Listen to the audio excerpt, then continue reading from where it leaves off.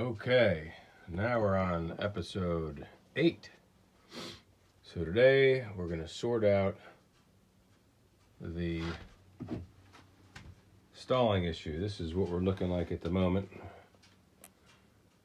with 1973 GMC RV. We've got some more gutting done. The first thing I'm going to do today is I'm going to take this panel off and I'm going to look inside the fuel tank and see what the fuel looks like and see if it's full. The gauges are reading full. I did add about 15 gallons of gas to it one of the first days that I saw it, because the guy had it running and the gas smelled really bad, so I tried to dilute it a bit. So let's start by opening that up, and we're going to work our way back here today. We're going to change our wire to our distributor. It's going to be a direct heavy gauge wire going powering that, so we're going to eliminate that. We're going to put a fuel filter in the carburetor. We're going to move the fuel line around so that it doesn't get so hot, to eliminate vapor lock. I've got a nice proper right angle adapter today, so let's see what happens. First, let's take this off and get this cover off and look in that tank. All right, we've got this open. So I don't know if anybody remembers the movie Sling Blade, but in that movie, Carl's fixing various lawnmowers, and they bring a lawnmower and they can't start. And Carl deduces that there ain't no gas in it. And what we can see in here is there's barely any gas in it. So also, this is frozen. So our full tank reading was incorrect. So I'm glad we looked in here, and I don't know if I'm gonna order new, very expensive ones of these, or I might be able to maybe spray the crap out of that and get it working again. We're gonna find out shortly. I think I'm gonna open the front one as well and just compare the condition of that to this one, and also the fuel level. The tank does not look terrible. I stuck a screwdriver down in there and stirred it around. There's not a bunch of stuff breaking loose, so you know, I think with a sock on here, that's clear, by the way. I mean, it is drawing fuel out of there, so I guess we're gonna work with that for now.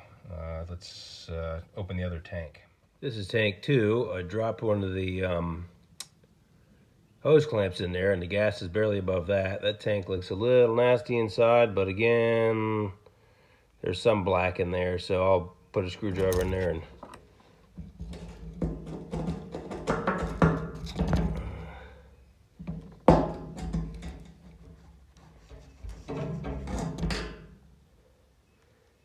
got a little goo on there. So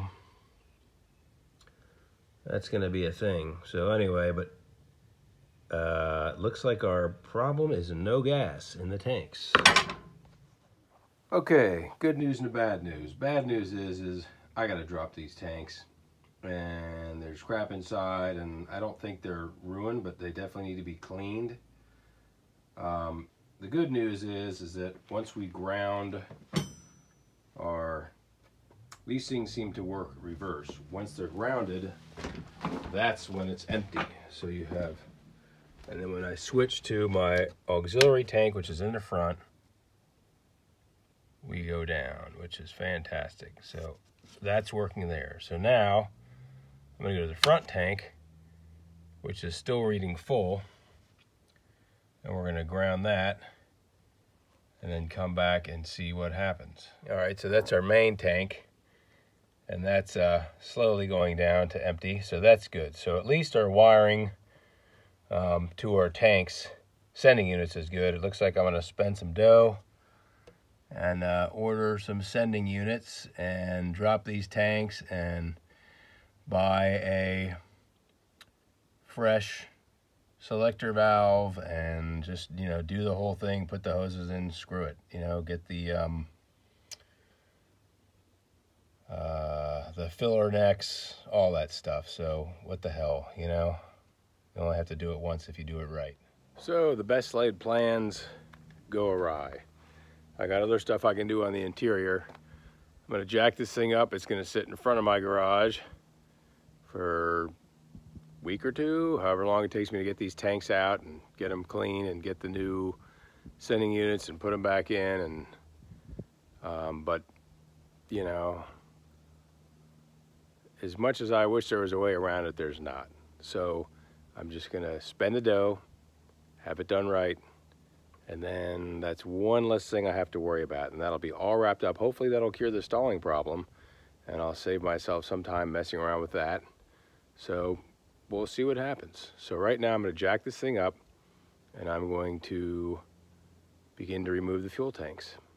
Okay, step one for removing tanks. First, order 2 tank sending units, order 2 O-rings, order the original style tank kit, early style tank kit, so we know all our parts are on the way. Then, step 2 is this.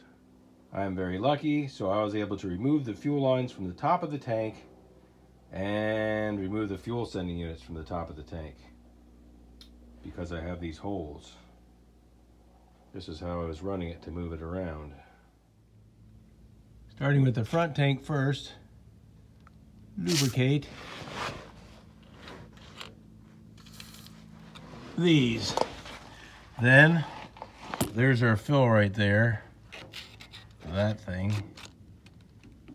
I'm gonna loosen this, and I bet you when I drop it, if this is a pain in the butt, I'll cut it, but my guess is that it'll just pop right out of there because it's so hard, and I've ordered new ones of those. So let's see what happens. Let's take these out back here too.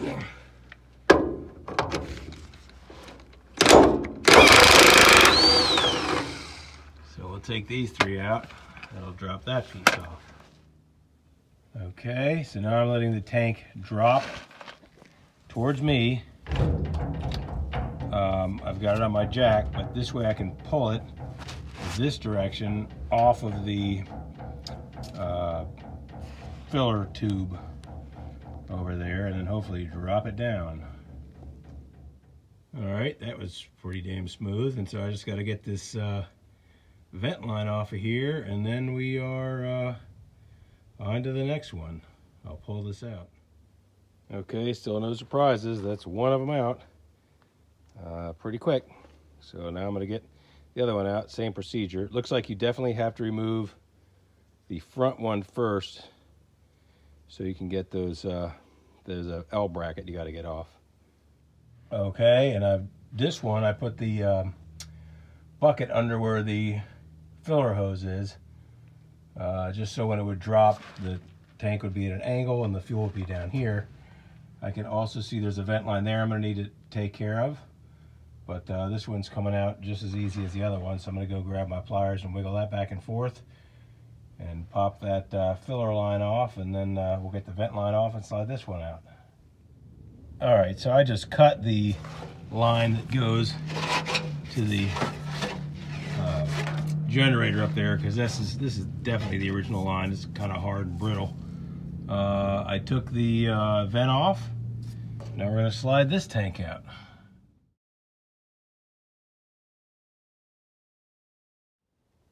And there you have it. So here's what's interesting about this. I was so happy when I found those holes drilled in the floor. Now that did make it easier for dropping the tanks. If I would have had all those extra lines on there, it might have made it a little trickier, so it saved me a few minutes there. But if it wasn't for all this filming and blabbing and of course putting tools down and not knowing what I did with them, that's maybe a 40-minute job. Very easy, very quick.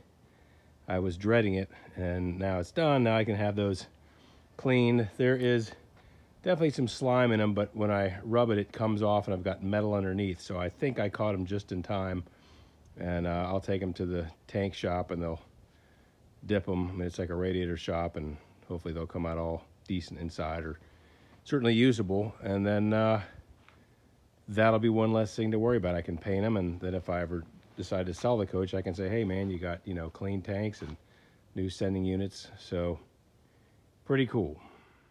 And then this is that's the fuel line for the generator. So It's when we, yeah. It's definitely time to replace that. But you know what? It lasted 50 years, so good job, hose. Okay, so now these tanks are emptied. There was some gas that came out pretty clean, so I put about 4 gallons in my mower, and the other 4 gallons was nasty, and I put that to be taken to be recycled. So there's the 2 tanks. Scale to 1 to 10. That job's like a 4. It's not that difficult, and it happened quick, so if you've got one of these, you can definitely do this. This is not a big deal. So anyway, that's going to be the end of this episode. Probably be a little while before the next one, because next one's going to be putting all this crap back in. So that's it. And I'm going to do some interior work. I've got some nice birch plywood I got to get out of here. I take this wood out, and I'm going to start rebuilding that whole area in the rear. I much prefer carpentry to mechanical stuff, so we're going to make some neat, make that rear bed area really nice. So maybe I'll have one of those videos in between now and the gas tank one. So that's it. Thanks.